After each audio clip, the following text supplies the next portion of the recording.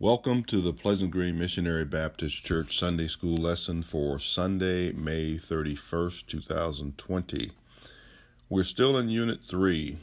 The title of Unit 3 is Call to God's Work of Justice. Call to God's Work of Justice from the Faith Pathway Adult Quarterly. We're in Lesson 14, and our lesson title is Measure Up. Measure Up. Our devotional reading is taken from Deuteronomy chapter 8, verses 11 to 20. Our background scripture taken from Hosea chapters 11 and 12. And our printed or lesson passage or lesson text is Hosea chapter 11, verses 1 and 2, and then 7 to 10, and then chapter 12, verses 1 and 2, and verses 6 to 14. Our key verse is chapter 12, verse 6, and it is, Turn thou to thy God, keep mercy and judgment, and wait on thy God continually. From the Adult Quarterly, our lesson aims are, number 1, compare prosperity as a worldly goal with the godly virtues of love and justice. Number 2, regret occasions when one has adopted prosperity as a key goal. And then number 3, practice love and justice as key virtues. And we will learn, hopefully as we get into our lesson discussion, that those are key characteristics or key virtues of God, which certainly we want to emulate or imitate. The quarterly lesson has 3 major divisions after the introduction. The first is an ungrateful child. That's covered between chapter 11, verses 1, 2, and 7. The second is a compassionate father. That's covered between chapter 11, verses 8 and 10. And the third is an irrevocable indictment. And that's covered between chapter 12, verses 1 and 2, and then 6 to 14. From the Standard Commentary, our lesson title is Pursue Love and Justice. Pursue Love and Justice. And very quickly, additional aims or from the Standard or number 1, identify Israel's problem. This is the northern kingdom, Israel, we're talking about, but we'll see in our lesson text that he talks about the entirety of the nation, northern and southern kingdoms. Number 2, explain whether the predicted consequences that the problem better fit the concept of restorative justice or that of retributive justice. And we'll get a better understanding of that as we get into the text. And then number 3, identify one or more modern parallels to elements of the text and develop responses. We're going to focus on the aims from the quarterly, from the Adult Quarterly, and specifically on the virtues of the godly virtues of love and justice as we go through our lesson discussion. So before we get into our first passage, our first division, let's go before the throne. Father, we do thank and praise you for another opportunity to study your precious word. Lord, we know that you know all about what's going on in our world and in our individual lives, Lord, and we know that you are fully in control. We thank you for the peace that you've given us in the midst of this great storm and this pandemic, this worldwide pandemic, and we trust that all your children are resting in your peace, Lord. We ask your blessings upon those who've been impacted, Lord, physically, Lord, by this dread disease, those who've had family members who've been impacted. We ask for your healing touch And Lord, we ask for your wisdom and your guidance for all those who are on the front lines, those who are our leaders, Lord, local, state, and federal, and worldwide leaders, Lord. We pray that you would give them godly wisdom, Lord. But we pray that you would accomplish your will through this dread disease, and that you would get the glory somehow, Lord, that many souls would turn to you in faith, Lord, recognizing that you are fully in control. And now, Lord, as we get into this lesson today, Lord, we pray that you'd give us a clear understanding of your word. And Lord, as we understand it, increase our faith and our obedience. In Jesus' name, amen. All right, we're going to read our first passage from the Adult Quarterly. And again, this division, the division of this Adult Quarterly lesson is entitled An Ungrateful Child.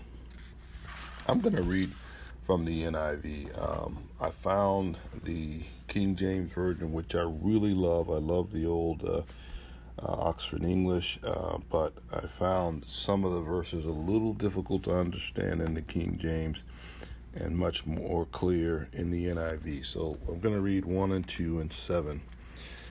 When Israel was a child, I loved him, and out of Egypt I called my son. But the more they were called, the more they went away from me. They sacrificed to the Baals, and they burned incense to images. Verse 7, my people are determined to turn from me. Even though they call me God Most High, I will by no means exalt them. And I'm going to back up. I did not give any background on our lesson text or the prophet Hosea, so I'd like to take just a minute and do that. All we know about the prophet Hosea, for the most part, there is some mention in Chronicles, Second Chronicles, of him. Most of what we know about him is actually contained in the book by his name. He is one of the minor prophets, not because of the importance of his writing, but the volume of his writing. He was a contemporary of Isaiah and prophesied, depending on which commentator you read, he prophesied between around 655 BC to some say 710 BC. That would have been after the Northern Kingdom exile. Some say 725, but most likely he ended his prophecy to the Northern Kingdom, which he was from, and his prophecies were primarily to the Northern Kingdom, in 722 when the Northern Kingdom was taken captive by the Assyrians.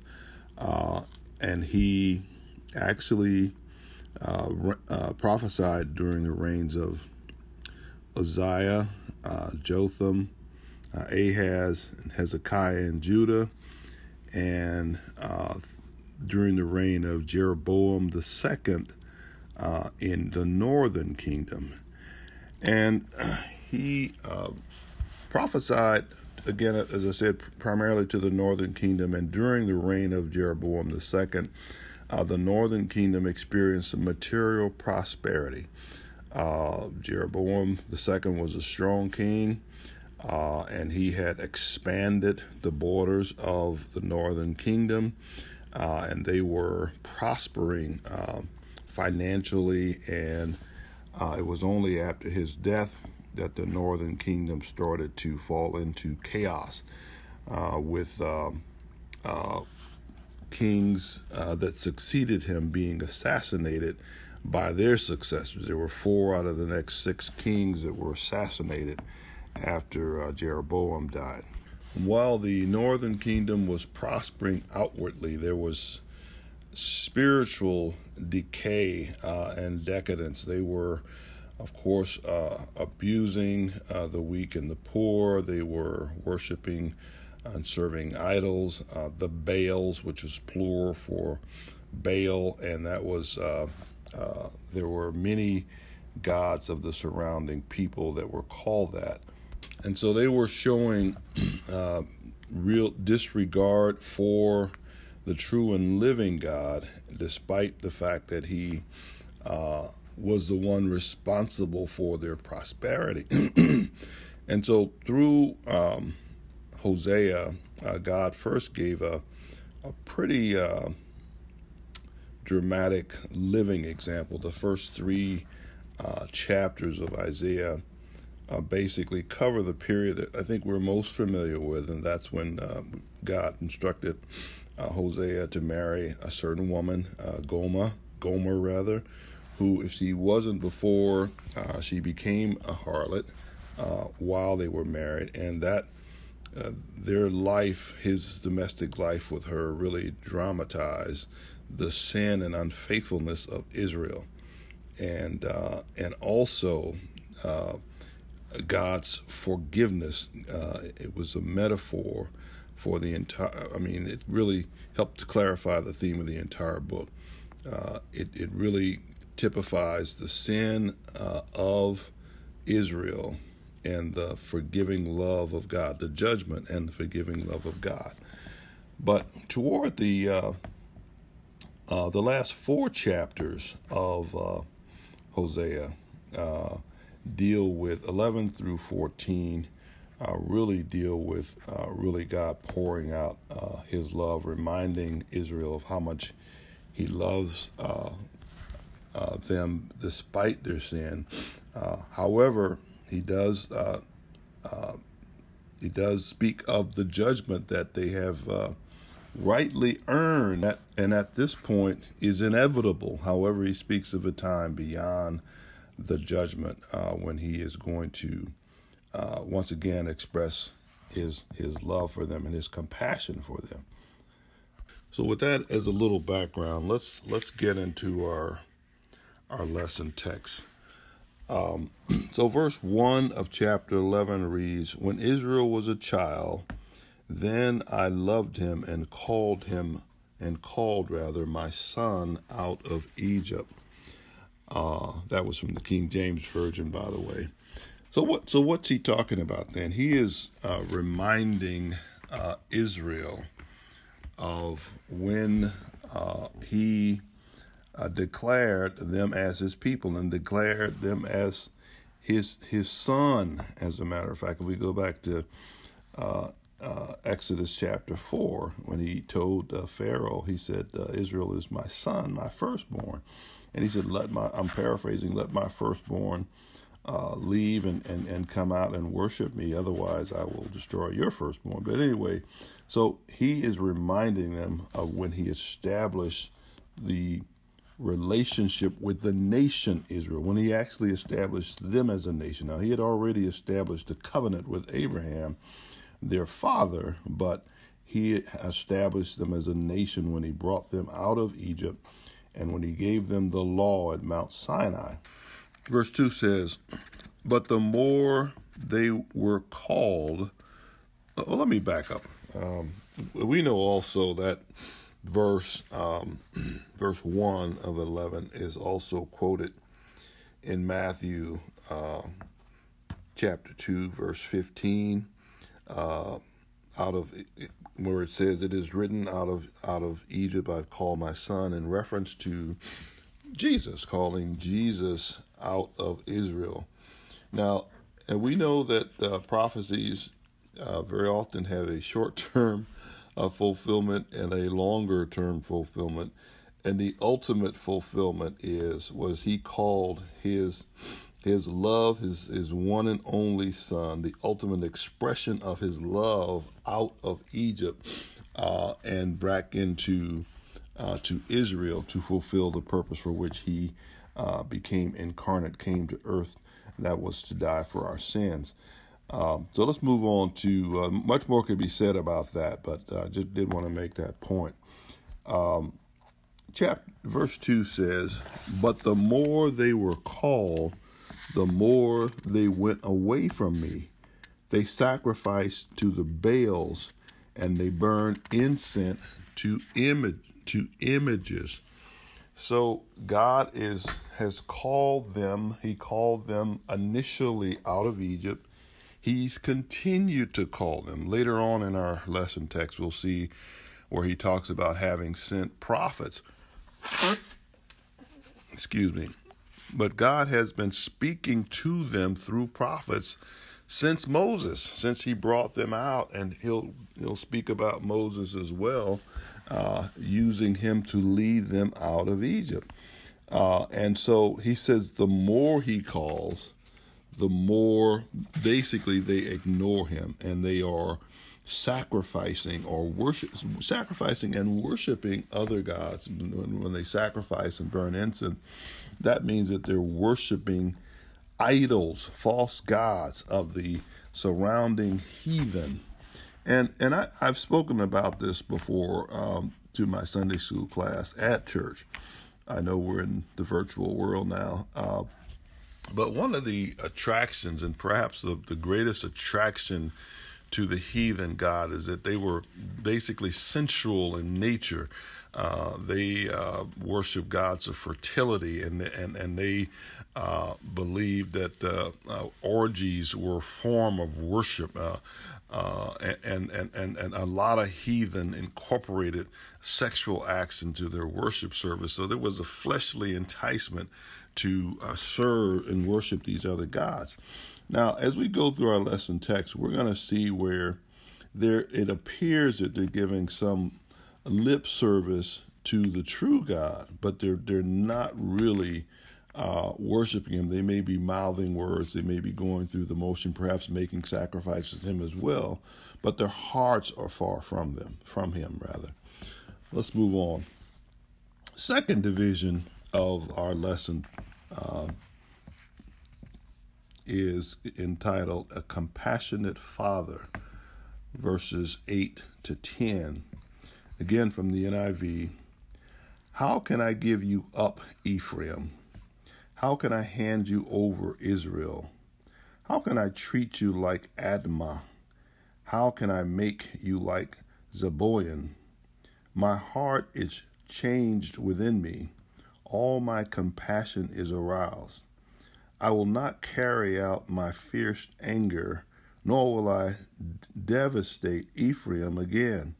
For I am God and not man, the Holy One among you. I will not come against their cities.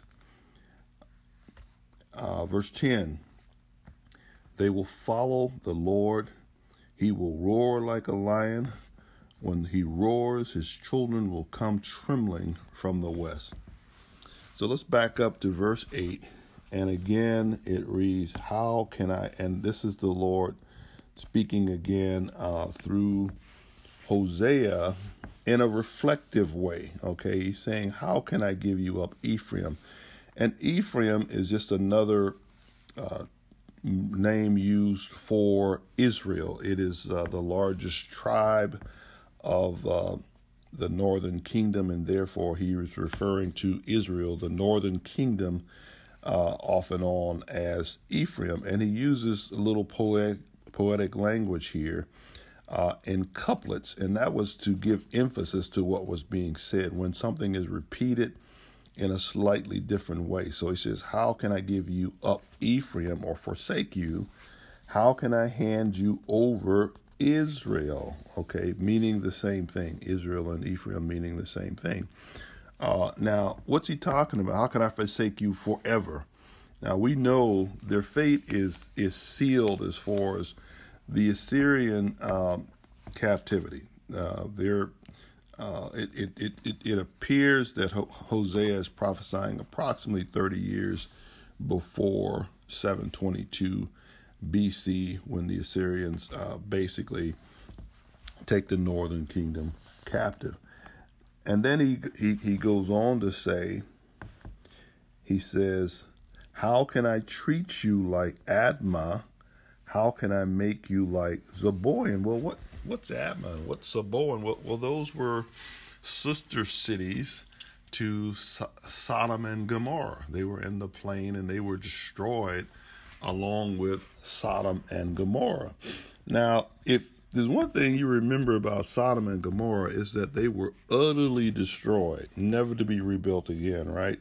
So he's saying, how can I utterly destroy you like I did these cities, these sister cities to Sodom and Gomorrah? And again, he could have said Sodom and Gomorrah, but it's, again, a little poetic language here, different way of saying the same thing. He said, my heart is changed within me. He says, all my compassion is aroused. Now, this is a little difficult to explain because God doesn't change his mind. He's immutable. He doesn't repent.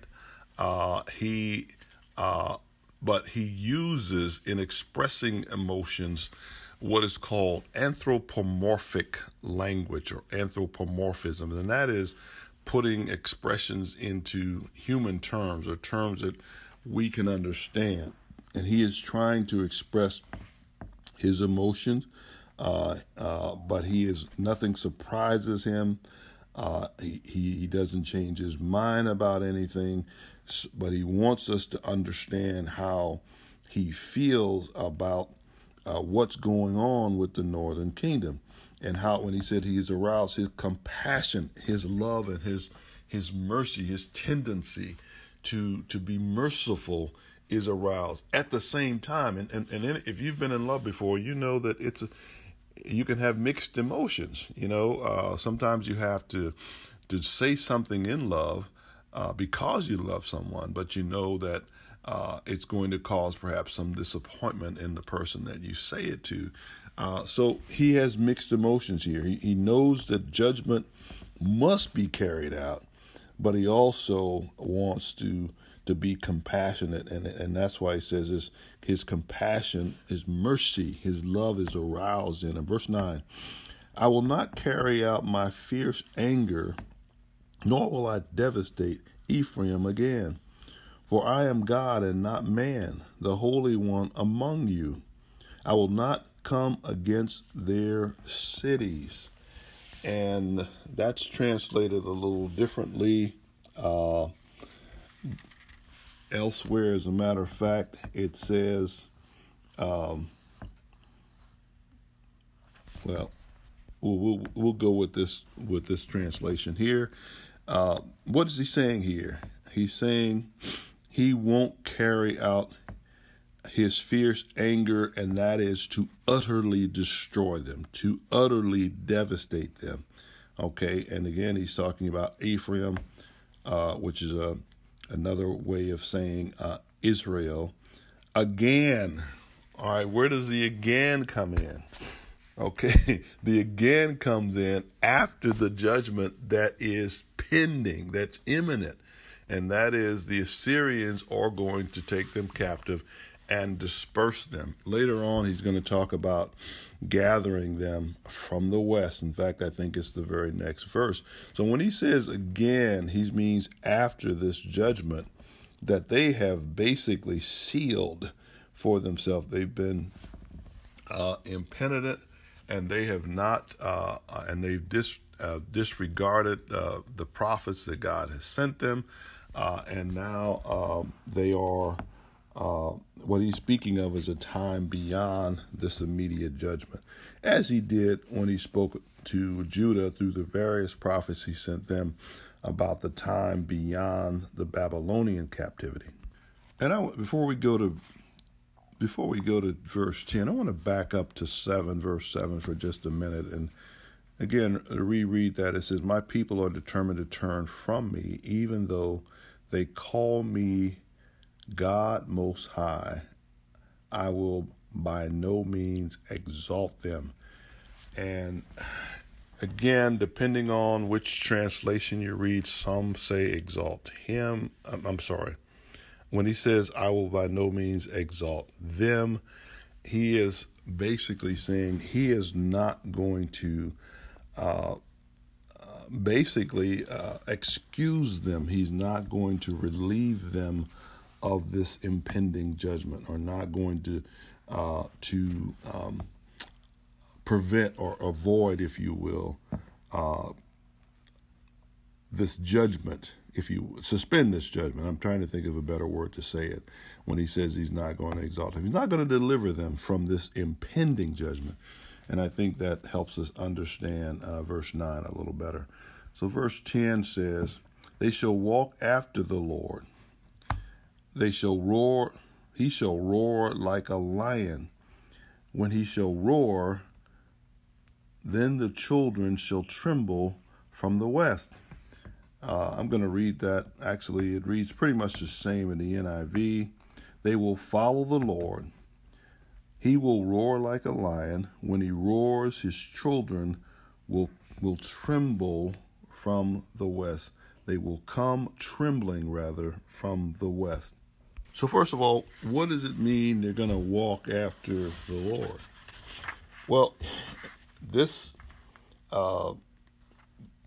judgment is going to result in what is called restorative discipline. This is restorative disciplining. You know, when your parent corrected you because you disobeyed them, then you became disciplined and obeyed them, hopefully, going forward, at least until the next time you were foolish enough to disobey. Now, that's different from the retributive. You know, retributive is more punitive, is punishment, versus restorative justice or judgment, and that is intended, of course, to correct. And so that's what they will have been corrected, is what he's saying here. And he says, he will roar like a lion. Well, when a lion roars, it suggests a couple of things. Number one, it strikes fear in the heart. Certainly he is able to punish. He's able to inflict pain. And then also he's a great protector. But in this context, the lion's roar actually is a sign for Israel to return home. His roar signals a time for them to return. And as we read further, it says they're going to come trembling. His children are going to come trembling from the west. Well, you might ask, why would they tremble? I mean, they will tremble as a bird out of Egypt. Verse 11 of chapter 11 says, that's not in our lesson text. It says, they shall come trembling like a bird from Egypt, like a dove from the land of Assyria, and I will let them dwell in their houses, saith the Lord. So they're going to be, they will have been punished, not punished, they will have been judged, rightfully so, for their sins, and they will come back with the appropriate humility at the sound of the lion's roar. And that brings us to our third division in the lesson, which is entitled An Irrevocable Indictment. We just read about a compassionate father. That was our second division. And this division covers chapter 12, verses 1 and 2, and verses 6 to 14. I'm going to take 1 and 2 first. And it says, and again from the NIV, it reads, and Jacob fled into the country of Syria, and Israel served for a wife and for I'm reading the KJV. Let me back up. Ephraim feeds on the winds. This is verse 1 of chapter 12. He pursues the east wind all day and multiplies lies and violence. He makes a treaty with Assyria and sends olive oil to Egypt. The Lord has a charge to bring against Judah. He will punish Jacob according to his ways and repay him according to his deeds. All right, now what's he saying in verse 1 of chapter 12? Well, again, Ephraim is another name for Israel, and he is or the northern kingdom, and he's saying that it is feeding on the wind. Now, if you're if you're feeding on the wind, what is that? What's another way of saying that? You're actually feeding on nothing, on thin air. And he says he pursues the east wind all the day. He chases the wind all day and multiplies lies and violence. He makes a treaty with Assyria and sends olive oil to Egypt. So what's he comparing these alliances with with Assyria and Egypt to? That's what he's talking about. And those alliances have been made for protection. Sorry about that.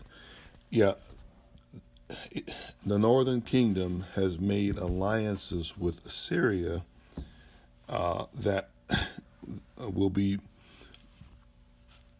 they'll later find out will be the worst thing they could have possibly done, because Assyria is going to turn around and, of course, take them captive. Not 30 years from this time, and Egypt for protection, and the protection that God wants them to seek Him for. And He's saying, basically, your treaties are useless as the thin air. Your alliances are as useless as the thin air or chasing the wind. They are not going to protect you. As a matter of fact, God uses one of the nations that they thought would provide protection to them to judge them, Assyria. And verse 2 says, the Lord has a charge to bring against Judah. The King James says a controversy. And this is like a legal claim against them. They have actually broken a contract. They breached a contract.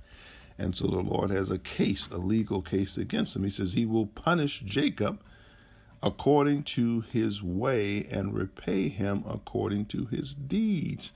Now, when he speaks of Jacob here, there are a few things going on here. Number one, he's speaking about the entirety of the nation Israel, the northern and the southern kingdom. He's already mentioned Judah. He said the Lord has a charge. The Lord has a charge to bring against Judah. Now that's the southern kingdom, and he says he will punish Jacob. That's the entirety, the northern and the southern kingdom, according to his ways, and repay him according to his deeds. Now, we know that Israel, the northern kingdom, was just a step ahead of the southern kingdom, Judah, in terms of their downward spiral, their idolatry in particular, and their injustice, and just their spiritual depravity, from the very first king to the very last king. Judah had a few kings that actually slowed the downward spiral, Hezekiah being one, Josiah being another.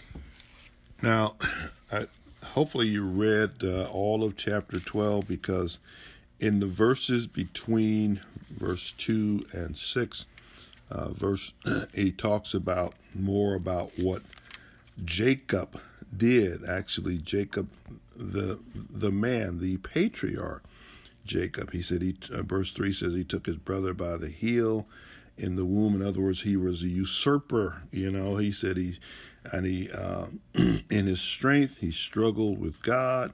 Yes, he struggled with the angel and prevailed. He wept and sought favor from him.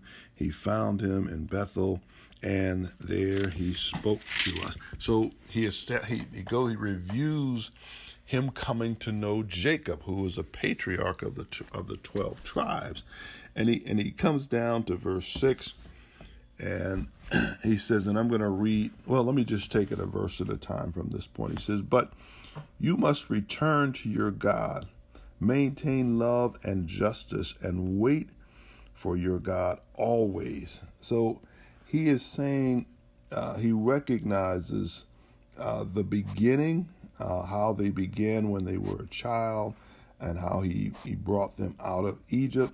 And he's let them know throughout this passage how much he loved them, how his compassion, his mercy has been aroused, even though they've sinned against him greatly.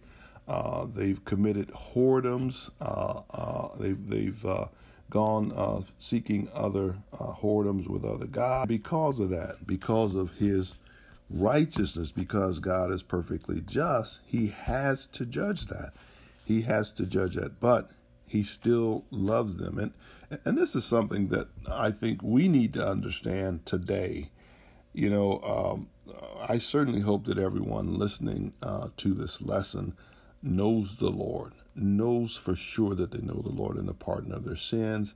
And I certainly hope that you're reaching out to others that don't or may have some questions about their salvation. But the Lord is going to love sinners and righteous folk or justified folk until he calls the one home, and until the other go to hell, eternally separated from him. He's going to love sinners to hell. He loves them. He said, John 3:16 said, "For God so loved the world that he gave his one and only Son, to whoever believes in him should not perish, but have everlasting life." And 2 Peter 3:9 says, God is not willing that any should perish. He is not willing that any should perish. So God does not want us to perish, and he's done the greatest thing that he could do as an expression of his love, and that's to send his one and only Son to bear our sin burden on the cross, and he will love us to the end. But there will be an end, and all need to recognize that.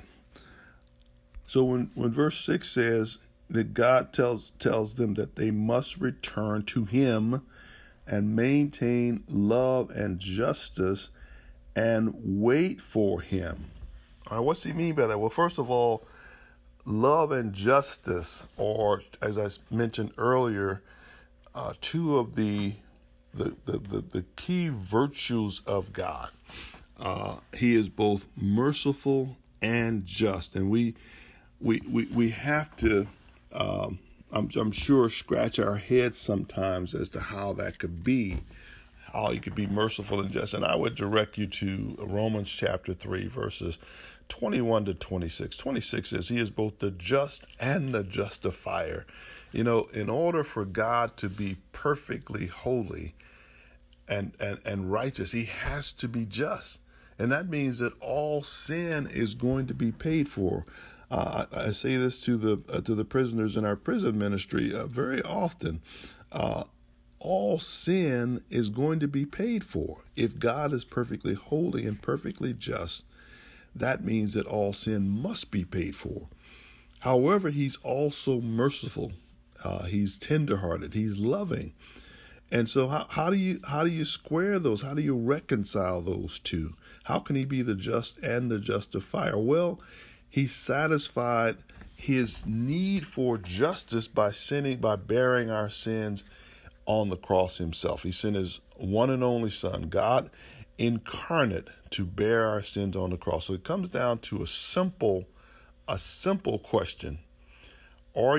Two questions, I should say. Are you going to pay your own sin debt, because all sin is going to be paid for, or are you going to accept the payment already made for your sins by Jesus Christ? And when you make it that simple, it's really difficult to say, no, I'm going to pay my own sin debt. Some people need to be reminded is eternal separation from the love and even the common grace of God that we enjoy in this life. For he makes his sun to shine and his rain to fall on the just and the unjust in this life.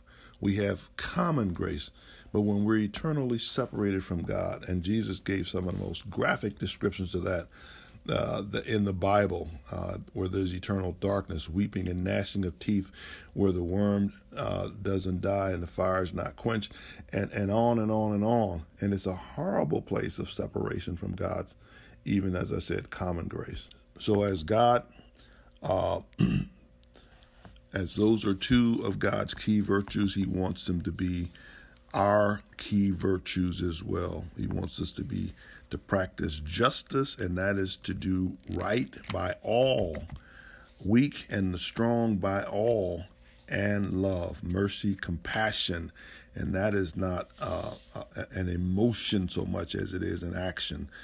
We want to be moved to help others as God gives us means and opportunity. Verse 7, the merchants use dishonest scales and love to defraud. Okay, this was typical of of some of the sins that they were practicing in the northern kingdom. They were getting rich and they boast of that. We'll see that in the next verse. But how are they getting rich? They don't care how they're getting rich. They're defrauding and they're boasting or happy to defraud. Verse 8 says, Ephraim, again Israel or the northern kingdom, boasts, I am very rich. I have become wealthy. With all my wealth, they will not find me find in me any iniquity or sin. Now they have become deluded. I mean, it's become the wickedness or deception has become so common practice. They don't even see it as sin anymore. They have become so self-deluding, they don't recognize that they're actually offending God or sinning against him. And I want to look over at Revelations chapter 3, verse 17. And it says, because thou sayest, I am rich and increase with goods, and have need of nothing, and knowest not that thou art wretched and miserable and poor and blind and naked. This is the state that they're in. They don't know the spiritual poverty that they're in because of the material wealth that has blinded them, that they've gotten probably more often than not by illegal means or deceptive means. Verse 9, I have been the Lord your God ever since you came out of Egypt. I will make you live in tents again, and in the days of your appointed, in the days of your appointed festivals. Well, he's saying he's the Lord, all caps, self-existent one, Jehovah, the self-existent one, and he's been ever since they came out of Egypt. And again, he was their Lord before then, actually, but he established them as a nation when they came out of Egypt. Actually, he made a covenant with their forefather Abraham, and he told Abraham about his seed and how they were going to how he was going to multiply his seed. Anyway, when he brought them out and gave them the law at Mount Sinai, he established them as a nation, and he told them they were his peculiar people, his peculiar treasure. And now he's saying he's been with them since then, and he says he's going to make them to live in tents again. So what does that mean? Well, during the wilderness, some 40 years in the wilderness, they dwelt in tents. And if we read all the verses in our background text, we read about how God preserved them, how he fed them manna and gave them water out of rocks while they were in the wilderness. And the wilderness was a difficult, horrible place to be with fiery serpents. He mentions that as well. But he says he's going to make them dwell in tents again. And they actually, Israel, and I'm not sure how the northern kingdom or if they practice it, but the nation Israel was supposed to observe a week-long observance where they lived in tents. It was called the Feast of Tabernacles, where they actually lived in booths or huts outside for a week to remember God's protection in the wilderness. And actually, we can go back to Leviticus chapter 23, verses 33 to 36 and 39 to 43, and it describes that. And what God is saying here is, he is going to put them in tents again. And I believe the correct interpretation of this, could be wrong, is that they're going to be in tents during the exile. The Assyrians are going to take them away captive. Obviously, during the transport, which is going to take weeks, months, they're going to be in tents, and perhaps in tents for long after that. But if it's only symbolic, if it's only to be a symbol of them being in the wilderness or out of their land and away from their homes, he is speaking of the exile that they are about to experience. Verse 10, I spoke to the prophets, gave them many visions, and told parables through them. Now, God did speak. He had been speaking to them since Moses. He spoke to them directly and plainly through Moses and many other prophets, but through others he gave visions. He spoke in parables. As a matter of fact, next couple of verses are going to really involve some parables or riddles, if you will, that the Lord speaks through to get his message to the people. And verse 11 says, is Gilead wicked? And these are rhetorical questions, by the way. Is its people are worthless? Do they sacrifice bulls in Gilgal? Their altars will be piles of stone on a plowed field. Now, so he's speaking. This is kind of a riddle here, but he's getting the point across about two cities that were focal points of idol worship, if you will. There was a major pagan shrine in Gilgal. You read about that in Hosea 4:14 and 15, and also Amos 4:4, and in Hosea 6:8, we read, Gilead is a city of evildoers and defiled with blood. So that was again an idolatrous focal point or center as well. So he is asking the rhetorical questions, and actually they're very familiar with what's going on in these cities. But the Lord is saying that these idols, these stone idols, are going to be broken up and basically piled up in the fields that they've been enjoying abundant harvests from. They're going to be these idols are going to be plowed into the field, if you will, or found in the furrows in the field, which of course will make them unfruitful and unprofitable. Verse 12. Jacob fled to the country of Aram. Israel served to get a wife, and to pay for her, he tended sheep. Now, Jacob here, we're flipping again between Jacob and Israel, both the same name. And Jacob, of course, was the patriarch of the 12 tribes. And you remember after he deceived his father, Isaac, and received a blessing, he fled from his brother Esau to Aram, seeking safety there, and only to find his uncle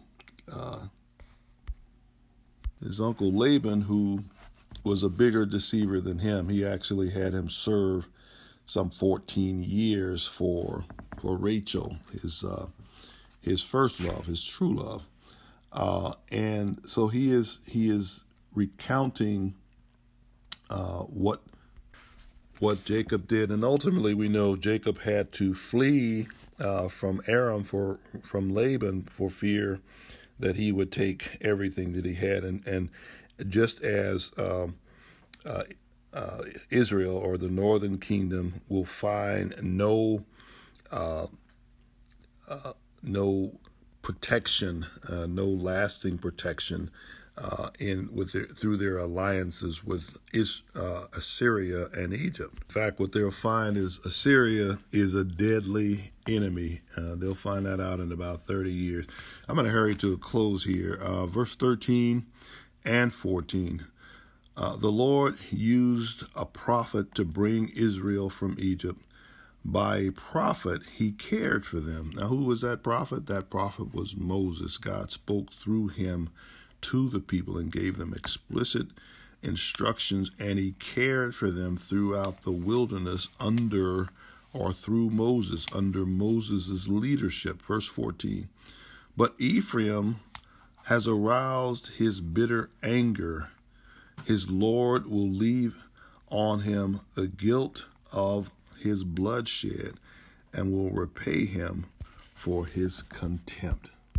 So Israel, or Ephraim, the northern kingdom, sin is going to be repaid. And that involves some shedding of the blood of innocent and their contempt, and he's going to repay them. So they're going to be judged. But what God has made clear throughout this passage is that his love is not going to be totally withdrawn from them. He speaks of a time after this judgment, this pending judgment, when he's going to call them from the west, and that means from all over. We know that Judah returned from a Babylonian captivity, and they returned from the east. When it says from the west, it's speaking of a general return to Israel of all God's people. So in closing, let's just review the aims again and see if we hit them. Number one, compare prosperity as a worldly goal with the godly virtues of love and justice. And I know we can be too mindful of material blessings to the point that we miss what is most important to God. And that is, first of all, to love him and to demonstrate that love through service, humble service to others. God doesn't need anything that we have. We actually show our love for him by loving others. And actually, he wants us to be just, to be right with everyone in all of our doings. He wants us to be right and wants us to be just. I mean, we don't have to be a judge to mete out judgment or justice. We just have to be just and right in all of our dealings and in all of our doings with everyone. Number two, regret occasions when one has adopted prosperity as a key goal. You know, there's an old saying that we should hold everything God blesses us with a loose hand or with an open hand. Certainly, there's nothing wrong with material blessings, but very often God blesses us to make us materially to make us a greater blessing or a blessing to others. God doesn't have any problem with us being comfortable, living comfortable lives, but he doesn't want us to forsake the poor, those who are in need, and we certainly want to keep material prosperity in proper perspective. It is nothing compared to the virtues that God wants us to practice daily of love and mercy, or love and justice in our walk. And then finally, practice love and justice as key virtues. That's what we want to do. So we pray that we have gotten something out of the lesson today, and I'm sorry we went long again. We pray that God will bless you and keep you until such time as we meet again.